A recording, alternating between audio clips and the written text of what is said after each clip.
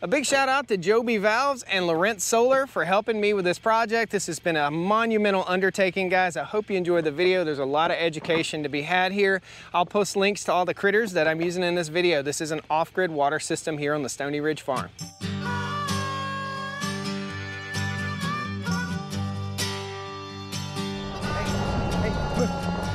Hey, you boy.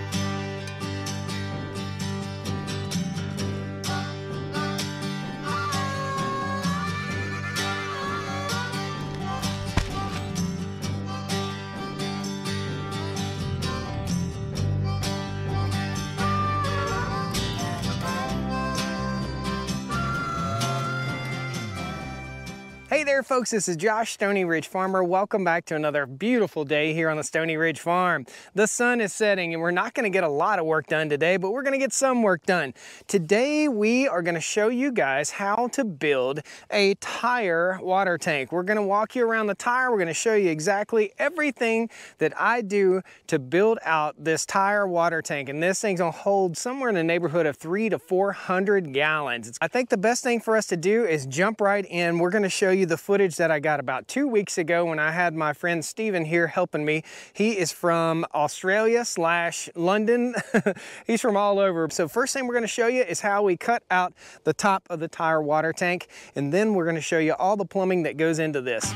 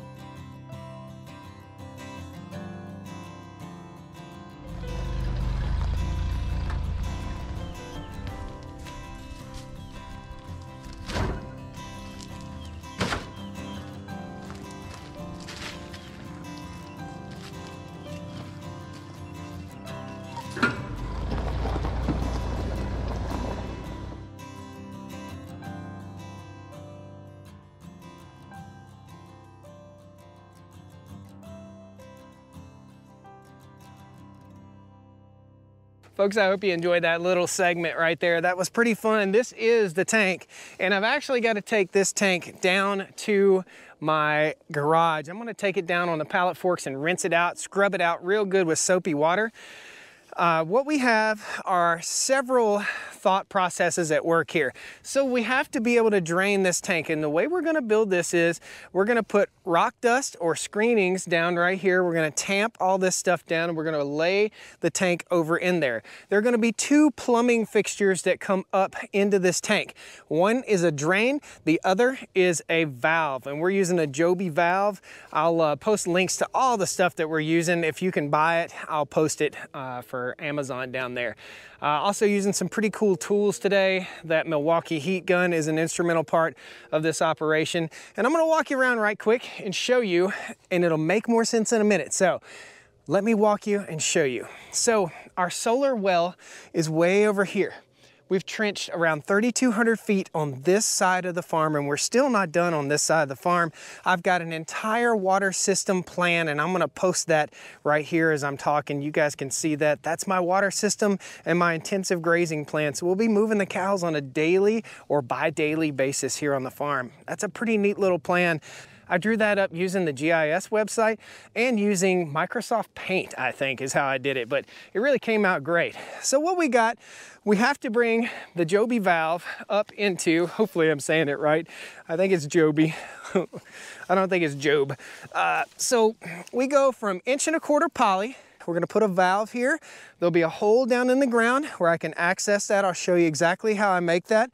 And this little section will go from 1¼ inch poly to 1 inch Schedule 40 PVC to our valve. And this is our Mega Flow float valve. And we'll show you how all that works. This will be stubbed up out of the ground right about there. And this apparatus will be stubbed up out of the ground. This is where it gets different from everybody else's. So Greg Judy and all these other folks are out here building tire water tanks. I've got some different ideas, and I think it's important that we have variety in our life. So what I'm gonna do is this end, I made a gigantic U. It's just basically a U-shaped piece of PVC pipe. This will come up inside the water tank. That is our drain. Water will fall down into that, and this will be at a lower point. However, I don't have a hillside dropping off right here. So what I'm gonna do is I'm gonna put a cap on that right there, and then when I need to drain, I'll just hit that and it'll drain it really quick. So really, really cool little setup. Now, I'm gonna do something a little different, and it involves a bowling ball. So stick around to the end and let me know what your thoughts are, because cows, especially young calves, will get in these tanks sometimes, and that's a life-threatening situation. I actually lost a calf in a water tank one time, and once you do that once, you will learn, absolutely. So some folks put bars across the top of it. I've got a different plan. So stick around to the end, you'll see that. If you have any questions, please post them down there in the comments section. Tell me what I'm doing wrong, because I know you guys like to do that, right? Let's have some fun. Tell me if you think the U will work. I think it'll work, and if it doesn't work, we'll fix it. So what we have here, again, and this will be down below the frost line, is a 1¼ inch ball valve. And I'm giving you detail on the things that I think are very important. This 1¼ inch ball valve normally has a handle that's faced downward. We'll get you some footage of making one of these real quick. What I did was design this so that it fits down in what I'm going to make, which is a hand hole. This will go down in the ground, and it will have a cap on it. I have already done one of these, and it works absolutely fantastic. And this is just a hand hole like you would use for a sprinkler system. And this will be up out of the ground about that far. It'll have a nice good cap on it so that cows cannot get their feet entrapped in it. I'm gonna show you how I make the hand hole, and it involves a hole saw and a razor knife. Cool? This is gonna sit down in the ground. I don't want my pipe to be right smack on the ground. My valve, I want my valve to be elevated, probably about 2 inches or so. So what I'm gonna do is I'm gonna drill my first hole 5 rungs up on this corrugated. I'm gonna go exactly on the opposite side, just like so. Next thing I'm gonna do is I'm just gonna take my razor knife and I'm gonna cut a slit. Boy. And then I'm gonna replace the blade on my knife. Little slit there. Now I'm not going right up the center, I'm going off to the side just a little bit. There we go. Now, this valve will be housed inside here. That's how I got the valve inside there, by putting the slit. If I want to go crazy with it, I can zip tie this thing back together right where I'm at. But that allows me to access my valve. This will be down in the ground approximately 20 inches. Now we're gonna go install the valve. Oh man, the sun is going down on me, guys. Dropped that in the dirt, shouldn't have done that. So first thing I'm gonna do here, I've got all my tools. I made this little thing right here so I'd never lose my nut driver. Just kind of pops in there, the lid of that. That way I never lose it. It's always with my hose clamps. These are number 20 hose clamps. When I put these on, I'm gonna put one facing this way and I'm gonna put one facing that way. We've got to heat this pipe up in order to accomplish this task. This is a tool that I couldn't do this without. So this is a Milwaukee heat gun with a monstrous battery. This is the HD 12.0 battery. Very cool tool. I'll post a link to this critter in the video description down there for you. Slide my barbed fitting right in here. There we go.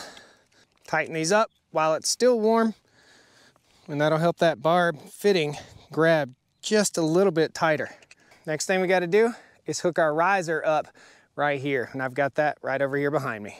This is my riser, and that's set up to go from poly to schedule 40 PVC. Now I've also got to glue this guy together too. I want to make sure everything is in place, properly in place prior to gluing this up. So I've got to make sure also that I'm lined up. In other words, I'm long enough. I want to be away from my valve here, far enough to where the cows aren't trampling all over top of it all the time. I'm actually going to use this entire thing, and I'm going to bring the trencher back up because I've got to trench a little bit more to run my 4-inch or my 3-inch drain pipe. So I'm actually going to put the entire thing on there. Before I do this, make sure my edge is good, everything's nice and clean. Good. And I'm going to go ahead and slip my 2 opposite facing hose clamps, number 20 hose clamps. We'll heat this guy up. I will not tighten the hose clamps yet because I want to make sure that I'm lined up perfectly before I tighten up my hose clamps. All right. We should be good to slide our handhold down in here. So I just installed the riser down there. I'll show you that detail in just a second. I'll slip this guy over, valve in.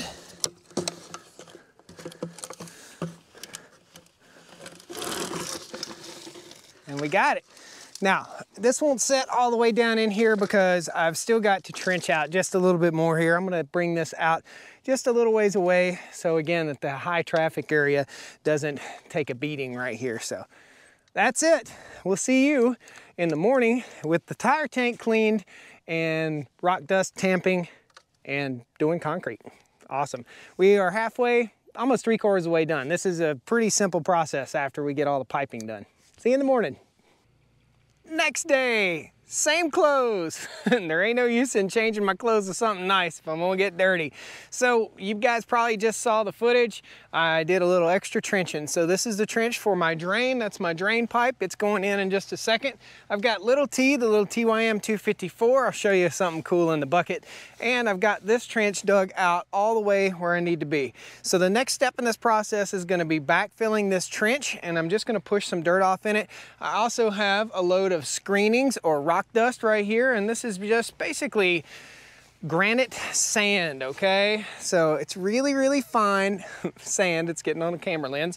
And what I have on the back of the truck, this is also some geomat that I'm gonna lay out after we get done here. Inside the bucket here, I hauled up enough water to get the job done. I've got 9 bags of Sackcrete right here. This is the high strength 80-pound bags of Sackcrete.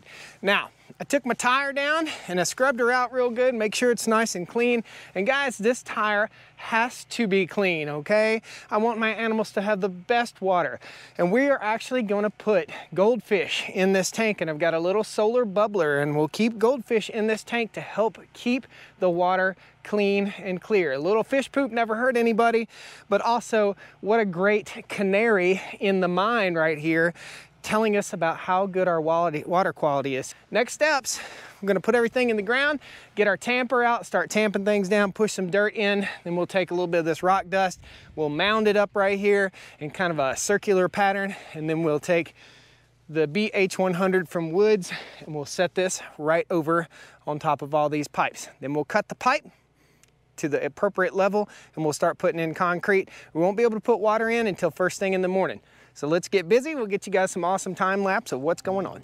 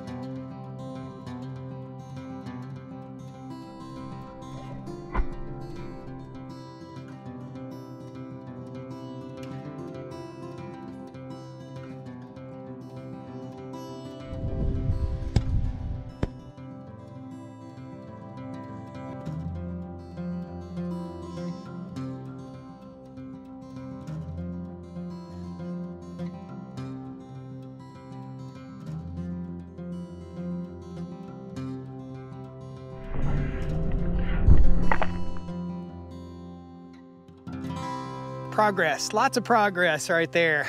My doggone camera.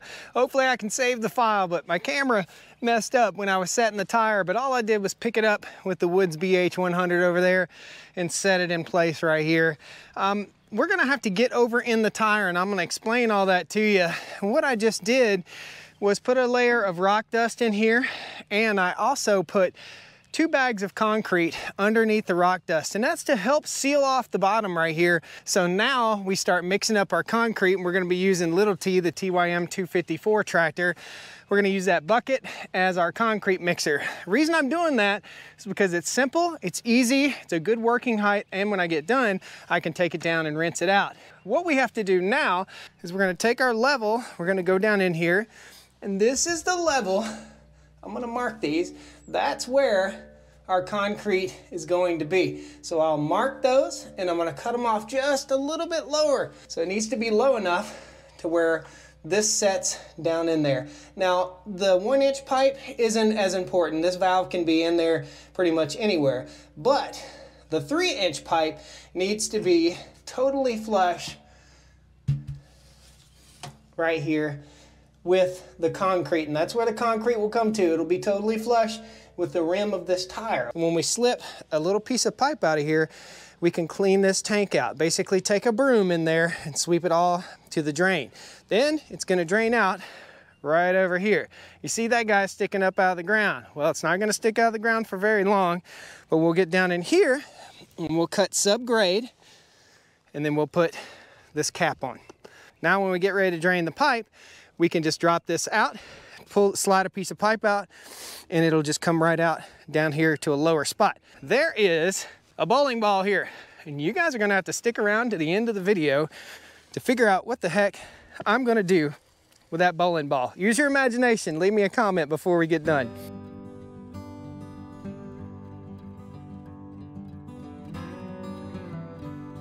So this is the Joby Mega Flow valve. There will be a tether with a float attached to this valve. This thing kicks butt. This will be attached via this 1-inch nipple. So this is a slip fitting. It'll slip right on there.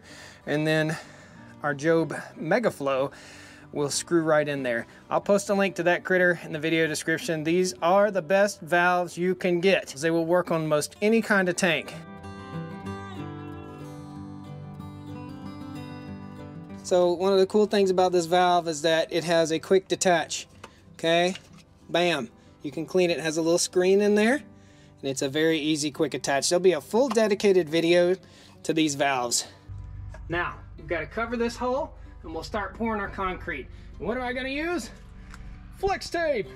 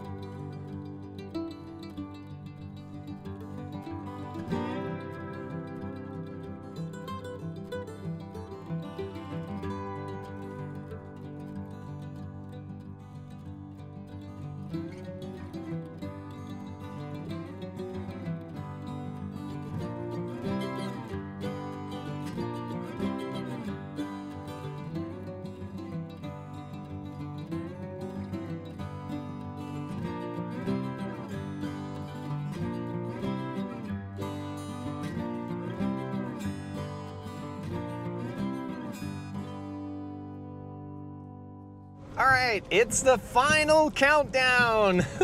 So the concrete should have cured. I'm riding Red Yoda up here with the tools and everything that I need. I'm gonna show you guys the type of valve that I'm using just so you understand exactly how this works. And we're actually gonna set the float in this valve.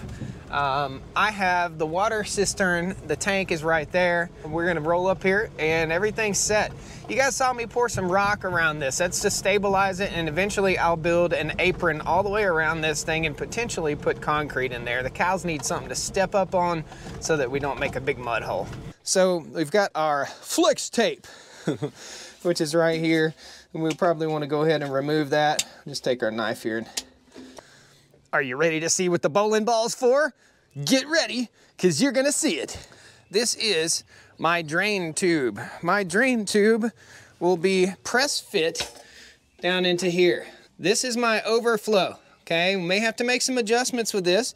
However, here's where we go bowling.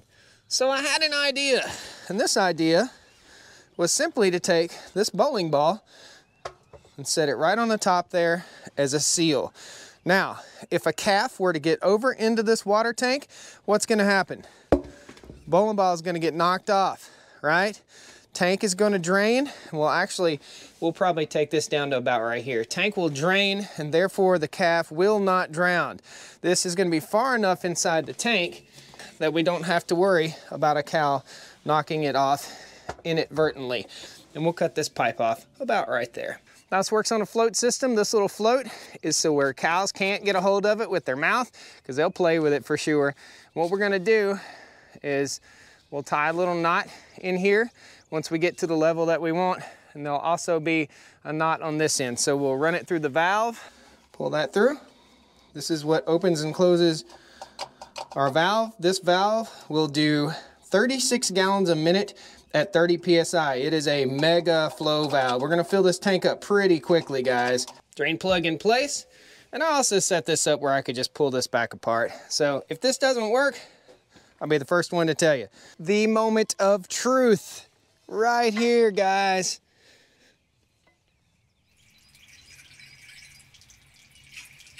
We've got water.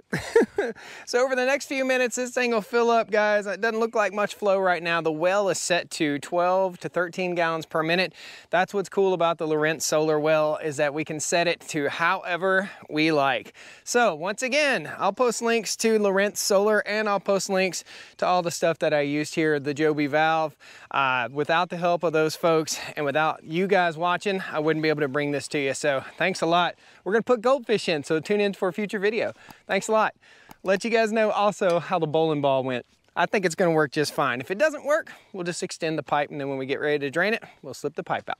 Cool. See you guys next time on the Stoney Ridge. I hope you learned something here. This was a great time and a very educational video. Come on down to the Stoney Ridge. Bring your wife, bring your kids. We're living life pure and sweet. That's the way it's supposed to be, Stoney Ridge. We're gonna show you the drain real quick, and what I'm gonna do is just pop this off, and we'll show you how it leaks out over here. We'll pop the cover off here, easily accessed. There we go. There's our drain. And yes, the answer is, it does work. Awesome.